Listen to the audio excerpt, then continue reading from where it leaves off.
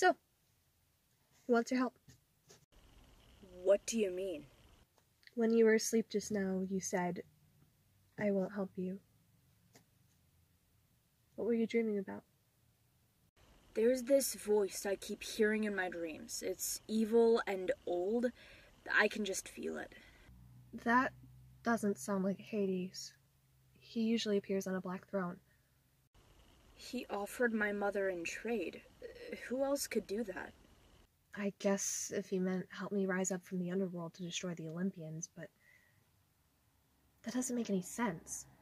Why ask you to bring him the Master Bolt if he already has it? Percy, you know you can't barter with Hades, right? He's deceitful, heartless, and greedy.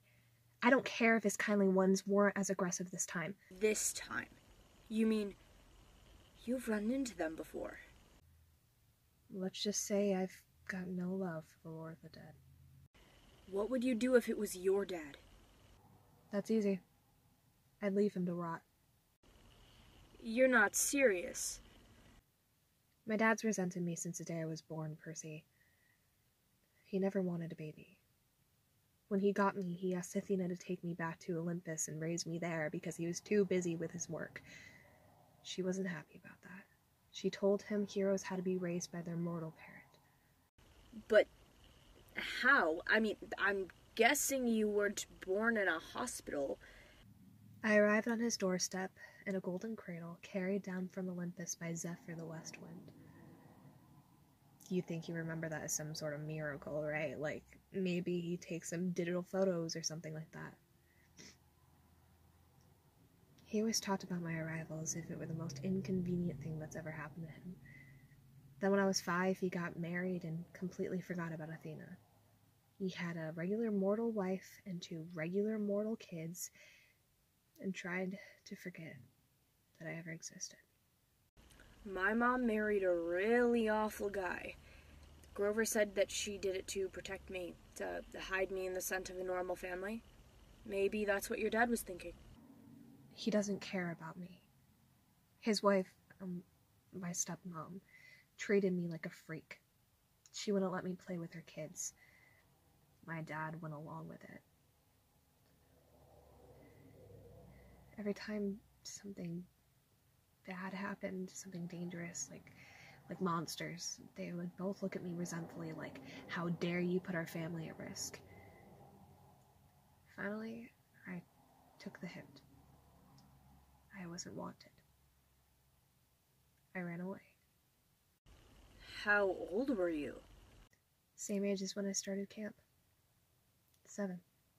But you couldn't have gotten all the way to Half-Blood Hill by yourself. Not alone, no. Athena helped me, guided me toward camp. Soon I ended up making some unexpected friends who took care of me. For a short time, anyway.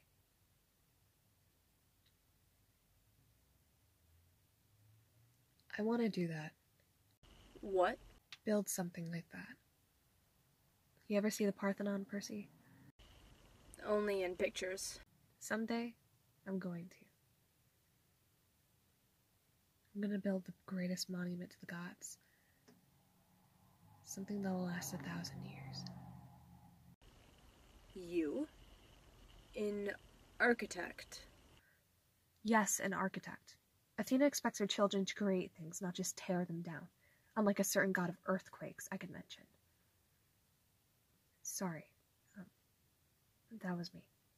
Can't we work together a little? I mean, didn't Athena and Poseidon cooperate a little bit ever? I guess the chariot? My mom created it, but Poseidon created horses out of the crest of the waves, so they had to work together to complete it. Then we can cooperate too. Right? I suppose. Come on, sightseeing. The Gateway Arch. This may be my only chance to ride to the top. Are you coming or not? Voice I keep hearing in my head. Not my head, it's my dreams. Jeez. Let's just say I've got no love for the Lord of the Dead.